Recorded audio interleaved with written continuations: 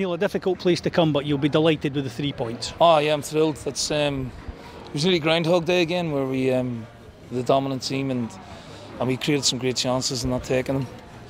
But the clean sheet's really important as well. First one of the season, which I'm delighted with, and I thought we were very good. I thought to come away from, and we have, to be fair, played really well away from home this season. So yeah, it's a great win and puts us comfortably in the top 6 in the semi-finals. So it's been a good week. The man that walked behind you there, Anthony Stokes, was on fire again today. Did you think so? His link-up play was poor at times, but he's a threat, you know, and he always has that quality and that magic. He's so unlucky with the free kick, and I think Scott Fox made a couple of fantastic saves. He'll be disappointed Stokes will be the one that he saved low down, because that should be in the corner of the net, you know. He'll be disappointed about, but all the rest of them were great efforts, and yeah, I mean, he's a quality player and he makes us better. It speaks volumes for the team's performance, though, that Ross County goalkeeper was named man of the match, similar to Scott Bain against Dundee a few weeks ago. Cliff, I'm not a big statistician, right? But if you look at over the course of this season so far, we have been the dominant team, as we were again on Tuesday night. You know, all I look at is attempts at goals. You know, and we're almost hitting 20 every game, so we're doing something right. We're not scoring enough goals from my liking. And we defended set players a lot better, and we kept the clean sheet. That is fundamentally really important.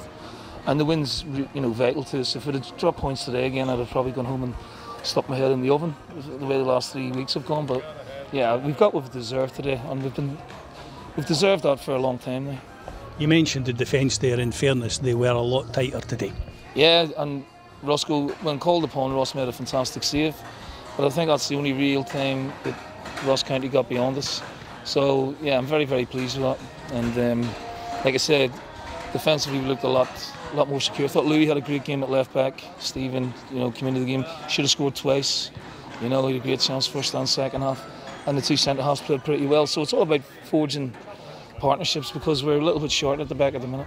I thought we controlled the game well in the middle of the park as well. McGinn and Bartley, they just do what they do. Dylan McGeoch was back in, was running about all over the place. Martin Boyle and Simon Murray, they don't give defenders any peace. I thought them two were great today. I thought Simon was really good. Real good outlet for us, you know, first and second half. And Boyle was great. And you're right, Dylan, you know, at times makes the game look easy, you know. And John and Marv, you know, a very good partnership. So we're coming away from home, and to dominate teams the way we are augurs well for the season.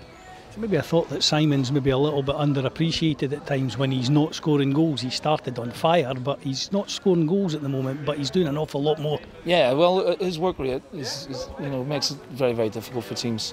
And we are creating a lot of chances through his good work, and we appreciate it.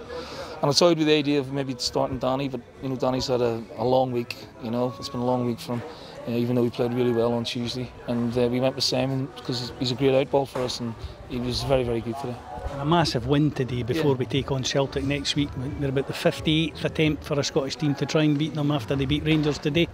Yeah, they were good today. We saw the first half, and they just seemed to be finding the groove, you know, and mentally and physically, you know, they look a very good side. You know, they've got a good mentality about them, and yeah, I mean, it's going to be a difficult afternoon for us, we know that, but not insurmountable.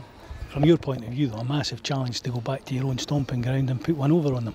I might lose a few friends if that happens, but I've got to be professional. You know, Hibs is my club now, and it'll be emotional for all of 30 seconds, and then it's down to work. But yeah, I'm looking forward to it. And we've got them in the semi-final as well, so plenty of big games to come up and get a savour.